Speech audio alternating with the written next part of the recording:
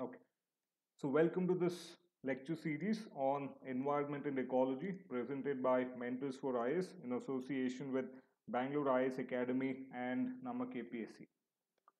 So in this particular video, we'll be discussing about lake zonation or the different ways a water body can be classified into different zones, that is vertically as well as horizontally. Okay, so when you take water bodies, these water bodies will show many kinds of spatial variation in both vertical and horizontal dimensions, which is important for us to understand the functions of an ecosystem. So here in this particular slide over here, I've mentioned the different zones which are found. So we have the littoral zone, we have the pelagic zone, we have the photic zone also known as the euphotic zone or aphotic zone also known as the profundal zone. We have the abyssal zone, the Hebbal zone and the benthic zone. Now the classification of the water body into different zones can be done horizontally, that is across the water body, as well as vertically, that is into the depth of the water body. So the first two, that is the littoral zone and the pelagic zone, they represent the horizontal zonation of a water body, whereas the rest represent the vertical zonation of a water body. So we'll just quickly go through each and every different zone of a water body. So the first is littoral zone. So first we'll take up horizontal zonation, littoral zone and pelagic zone, and then move on to the vertical zonation. Now a littoral zone is very simple. The littoral zone is the near shore area of a lake. So the littoral zone extends outward from the shoreline to approximately the location at which the solar irradiance, that is the amount of sunlight which is received along the bottom of the lake, is 1% or more when compared to the amount of sunlight which is received along the surface. So I hope you understood this. Say for example, we receive some amount of sunlight along the water's surface. Okay, so as you go deeper and deeper into the water body, the amount of sunlight which is present over there actually diminishes with depth. So the littoral zone extends to that length or that distance from the shoreline along the depth. So if you compare the amount of sunlight which is present or which is received along the bottom of the lake bed or the sea bed, it should at least be 1% or more of the amount of sunlight which is received along the surface. So this is known as the littoral zone. Similarly, we have the pelagic zone, also known as the limnetic zone.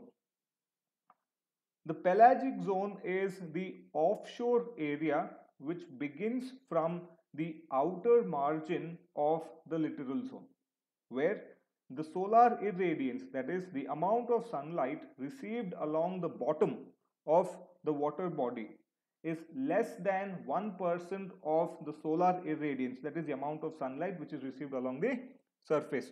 So the limnetic zone starts from the outer edge of the littoral zone, where the amount of sunlight which is received along the bottom, that is the bed of the lake, is less than 1% of the amount of sunlight which is received along the surface. So this is known as a pelagic zone. So in this image over here on the right hand side, now this particular image actually shows the extent of the littoral zone and the pelagic zone. So the littoral zone actually is along the boundary of the water body, whereas the pelagic zone is always surrounded by the littoral zone. Now, since the extent of the littoral zone is based on the amount of sunlight which is received along the bottom, then it will also depend upon the transparency of water and also the shoreline slope. So, I'm just going to repeat this. The extent of the littoral zone will depend on two things, that is the transparency of water and second the shoreline slope. So if the water is turbid, has suspended particles or biomass, then the littoral zone will be restricted. However, when it comes to the pelagic zone, the only just a second, yes, so the zone will be restricted.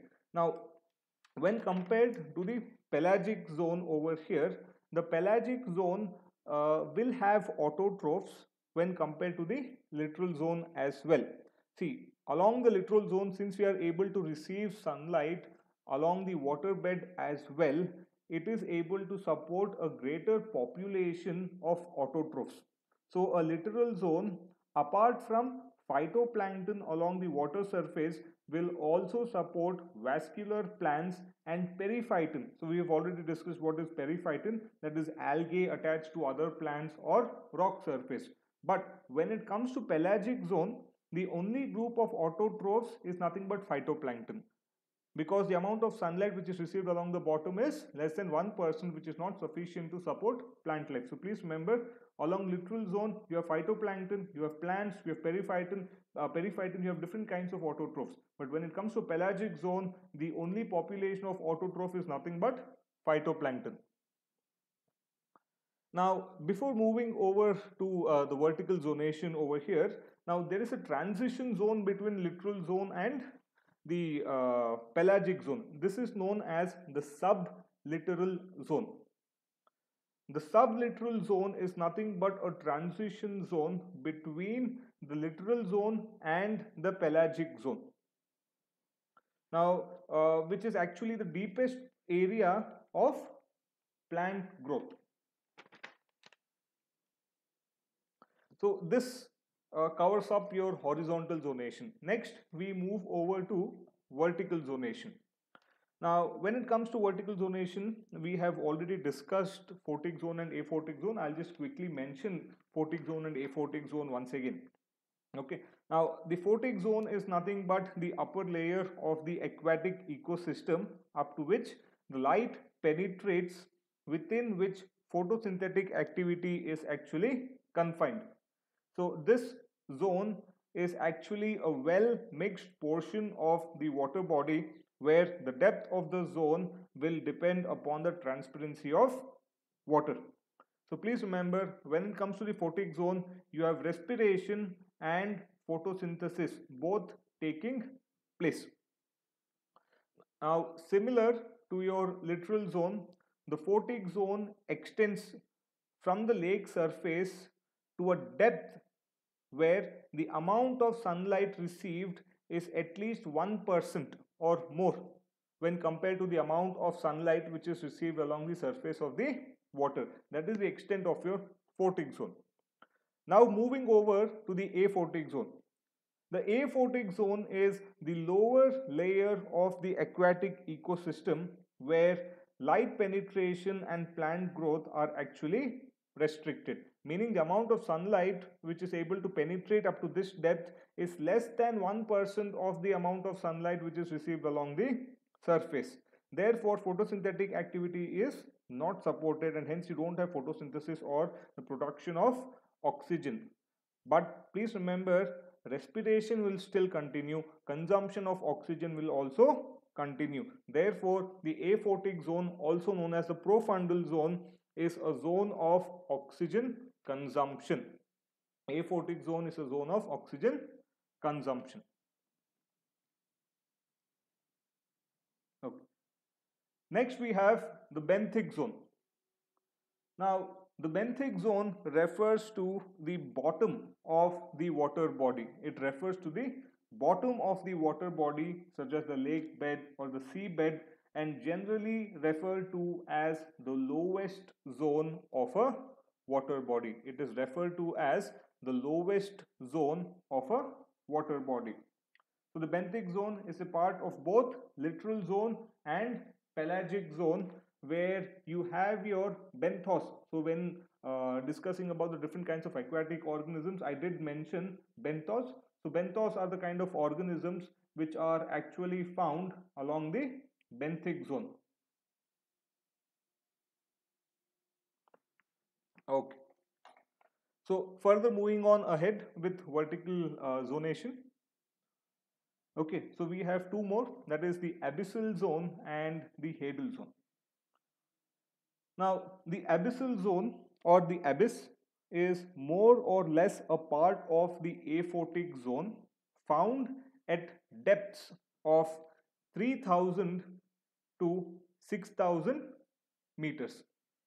It is found at depths of 3000 to 6000 meters, and this zone remains in perpetual darkness at low temperatures around 2 to 3 degree Celsius.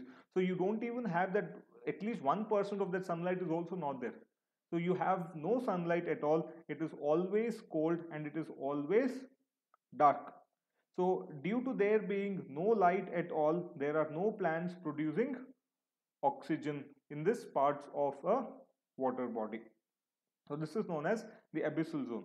Finally, we have the Hebbal zone. Okay. Now, the Hebbal zone is the deepest region of the ocean lying within the oceanic trenches found beyond the abyssal zone at a depth of around 6,000 to 11,000 meters. It forms the deepest part of your oceans found within the oceanic trenches. This is known as the Hebbal zone. Now, before completing this, let me just quickly discuss about aging of lakes. See, like any organism, lakes are born as they originate by various geological and geomorphic events and grow with time to change in their various morphological and functional characteristics and eventually die.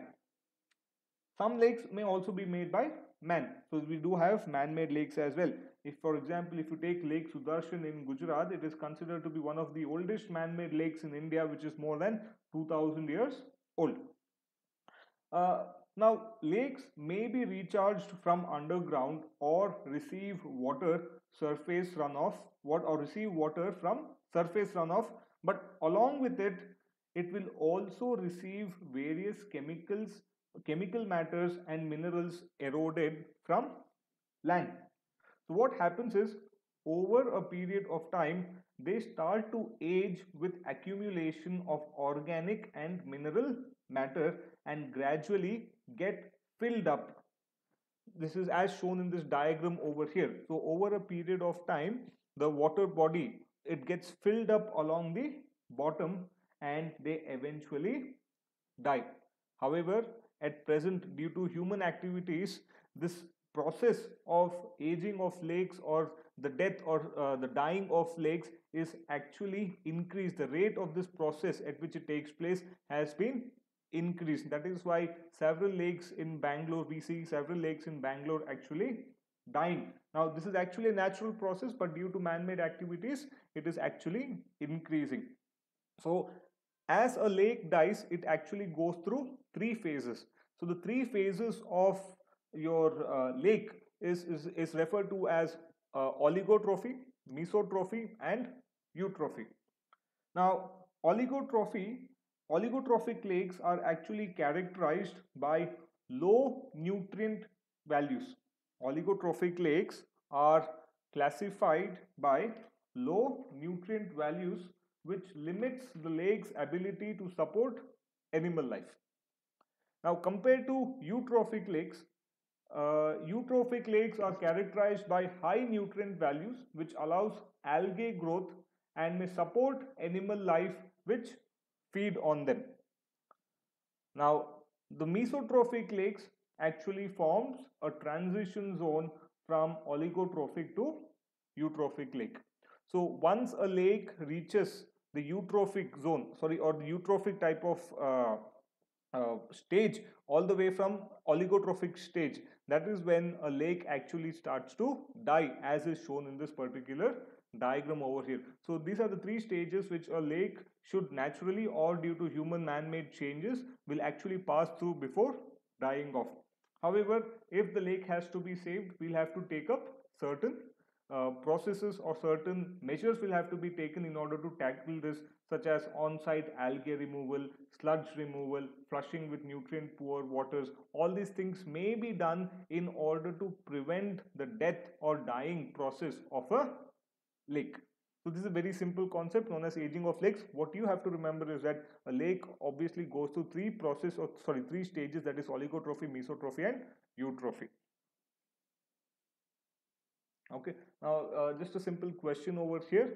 The question says you are planning to dive in a lake and are eager to observe underwater organisms both close up and far away. So you would choose to dive into which lake? You have oligotrophic lake, eutrophic lake, relatively shallow lake, nutrient rich lake. See, eutrophic lake, nutrient rich lake is almost the same. Now, if you have nutrient rich lake or eutrophic lake, you have eutrophication, which I'll be discussing in the next video, which is not conducive for the growth of organisms or fish. Okay, so obviously B and D is cancelled. If you have a relatively shallow lake, once again it is not going to support a great diversity. So obviously it has to be oligotrophic lake. So the correct answer is oligotrophic lake. Okay, so thank you for watching this video. If you do have any doubts, please do write to us in the comment section. Thank you.